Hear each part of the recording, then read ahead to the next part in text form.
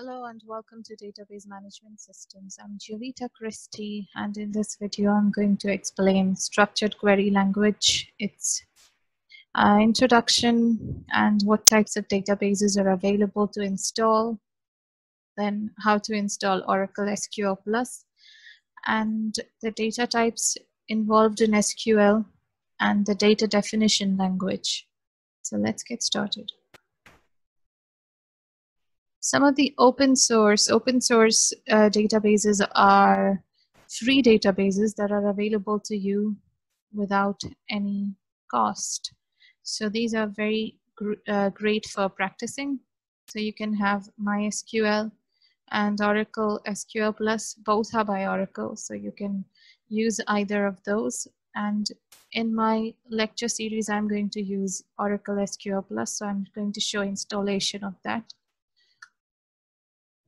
The commercial databases available are DB2 and SQL Server. There are many other open source and commercial databases available. These are just some examples. So these are, DB2 is by IBM and SQL Server is by Microsoft, and you can use those, but you'd have to pay in order to use these two databases.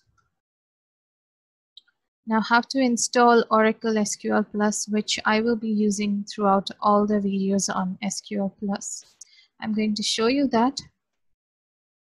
First of all, we'll begin by, you have to begin by clicking on the link that is given in the description box. And when you click it, this is what will open.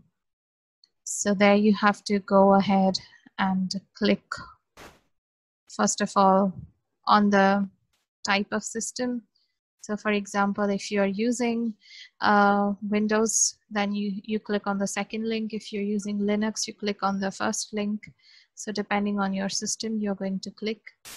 And once you've done that, then it will ask you to create an account or sign in. If you don't have an account, you can create one. And all these are the details that you'll be asked to fill in. And they are not much actually, so you can go ahead and fill those and create an account. And as soon as you do this, there will be a download starting.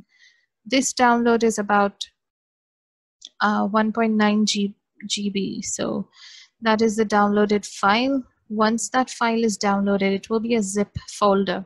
So you can extract the files from that zip folder. And when you do that, these are the files that will be available to you. So this is the folder Oracle XE184, and if you extract it, you will get these many files. From these files, select the setup.exe, and from setup.exe, you can see that these are the steps you need to follow. Click on next, and it will ask you accept the terms. So do that, and then click on next again. And this is the path. So now this is where you enter your password. Remember this password because you'll be using it later. So create a password that you feel you're going to remember. And remember that you will be using this password, so please don't forget it. And finally, you can click on install and it will install it, and this might take some time. And once it's ready, you're all ready to use this software. Now, let's go ahead and see SQL data types. So these are the data types, the main data types, but there are several data types available. We are not going to look into all of those data types, but these are some of those. So you can see that there is a data type called number or numeric, and it's also sometimes written as integer. They are all the same. After writing this, we always specify two things. One is the size of that number, size in the sense how many digits you're allowing. So if you say 10 digits, then this number contains 10 digits. And the D that stands here, that is for the decimal point. So if you say 10 digits, but out of those 10 digits, you want 2 digits to be after the decimal point, then you will mention 2 instead of D here. Then you have CHAR, that is char, and this is character data type. So you have n written over here. So again, you have to specify the number of characters you want. And you have also the variable character data type. So here also you can specify number of characters. Both are used for characters. The difference is in character, if you specify the size, then you would be sure that you would be using that many characters. So for example, if you had to store somebody's ID that contained numbers as well as alphabets, then you would use this and you would know for sure that you would be using 10 characters. Then you're going to use this particular data type.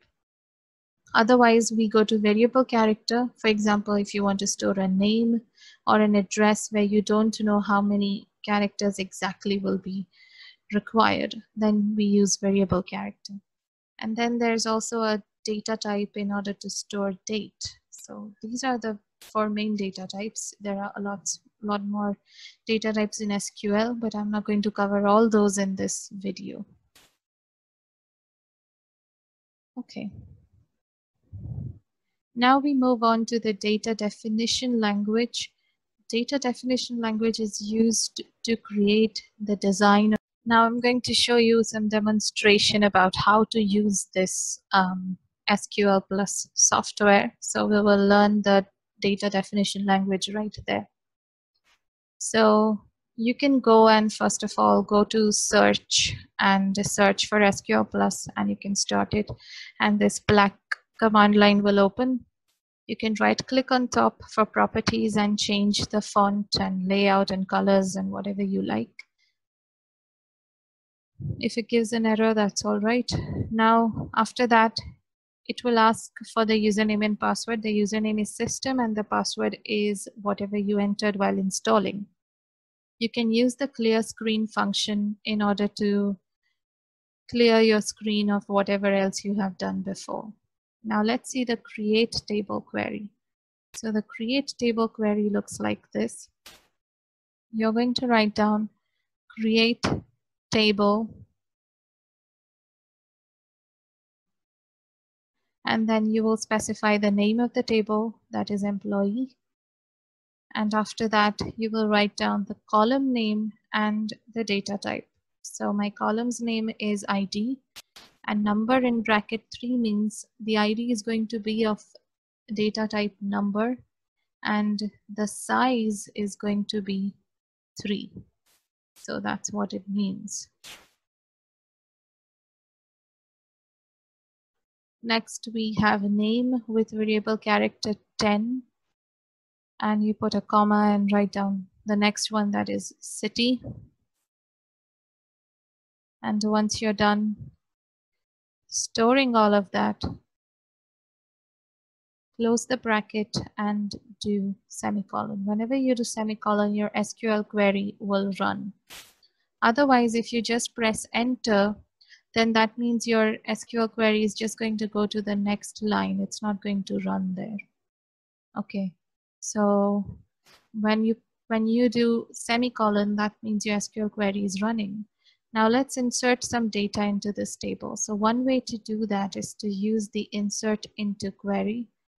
By writing it in this manner, you'll write insert into employees values and enter the ID and the name of a person. Remember to use single quotes if it is a character, and then semicolon. So it says 1 row created. And now you can see if you do DESC name of the table, then it will give you the description of the table, the schema of it, what are the columns and what are their data types. And if you do select star from employee, it gives you the data inside that table. Now let's insert some more data by using another form of insert query. So I'm using insert into employee. And at this point, I'm only passing 2 columns, ID and name, and then I'm passing their values. So I'm writing 2, Mary, and it says 1 row created. And now let's look at the data inserted. So it is going to look like this. This is the inserted data. where city is not there. So this is called a null value.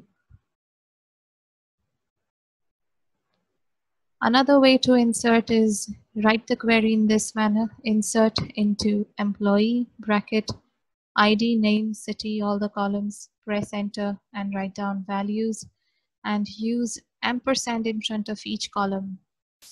So this is how it looks. And when you do this, then it will ask you for the values. So it will ask you for the ID.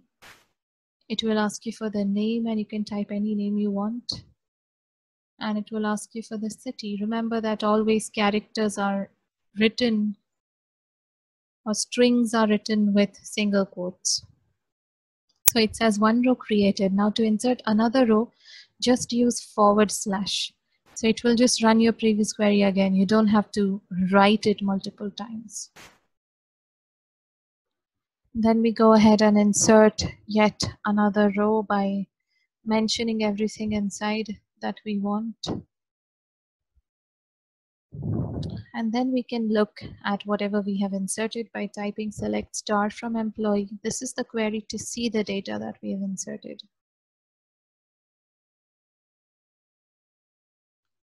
And you can use up arrow key in order to get the data previously, the query that you wrote previously. So this is how the SQL console works. If you want to get your previous query, you can just do that, and you can select the data and you can copy paste also. It won't look very nice, but you can do copy paste by right clicking on the top bar. So don't use Control-C and Control-V, but you can do the right click on the top bar and do edit, copy, edit, paste. This is what it looks like. So let me just quickly now clear the screen.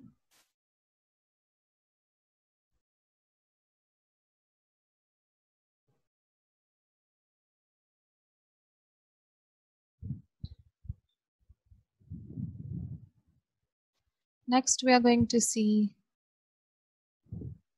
how to select certain columns. So you can write down select ID, name from employee. It will give you only those two columns.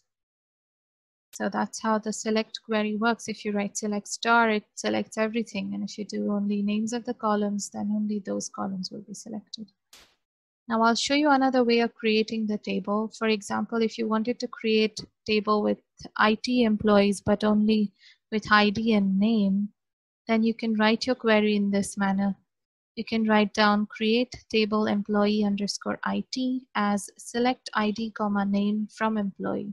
So this will select only the ID and name columns from employee. And you don't have to mention their data type or anything, because it will take the data type of employee table and create a new table called employee IT. And let's see what that looks like. So we can describe it by DESC command. These are the columns and their data types. And you can also do select star from employee underscore IT. This will give you the data inside of it. So you can create one table from another table by using the create table as select query. Now remember that while creating tables, you cannot use space in the name of the table. So if you want a space or something, you have to use underscore. So that's why I'm using underscore over here, okay? Now let's see how we can modify the table after we have created it. So let's say that I want to add a column into my table. Once I have already created it, then I'm going to use the alter table query. So alter table, name of the table, and then you write down add, and let's say I want to add a salary column. Then I will write salary and the size of it, data type and size. And now you can see I'm describing employee and there's an extra column there. The only problem is now when you do select star from employee, there will be this extra column visible, but it will be all empty. So there is nothing in that column. You can see that it's empty. And when you start inserting again, it's going to start inserting from the 5th row. It's not going to start inserting from the 1st row. So don't think that you can just do insert into employee and then start inserting the salaries of everybody. It's not as simple as that. That is why in SQL, we always advise you that you create your schema or design so well that you don't have to change it afterwards, because it creates lots of problems. Okay, now having done this, let's move on to the rest of the DDL queries. So another data definition query is when you want to change the data type. So let's say my data type of name is right now having 10 characters, but I want to change and make it 20 because it's not enough. So you can do alter table employee, modify, write down the name of the column and the data type, new data type that you want, and it says table altered. And then when you check it, you can see that the data type is now variable character to 20. So that's what it looks like. Now I have a table called employee IT, which I created a little while ago. If I want to remove it, I can do drop table employee IT. Then what that does is removes that table. And now if I try to access it, it says table or object does not exist. Now just like that, we have another query if you want to rename a particular table. So let's say that I have the employee table, which looks like this. And first I want to rename it. So in order to rename the table, you have to use the rename query, where you will write down rename and you'll write down the name of the table. And then you'll write the keyword to and write the new name. That is, I'm writing new employee. So when it says table renamed, now you can describe it and try the old name. It will say that it does not exist. But when you try with the new name, then you get your data. So that means the table is successfully renamed. And now for the last data definition language query, it is called truncate, which is what we're going to see now. You can see that there is data in the table right now. But when I do truncate employee, sorry, it's going to be the new name, not the old name. So truncate table, write down the name, new underscore employee, and you can see that it is truncated. And now when I do select star from new employee, there is no data in it. But it's columns and schema, that means its data type and everything is preserved, which you can see by running the desc command.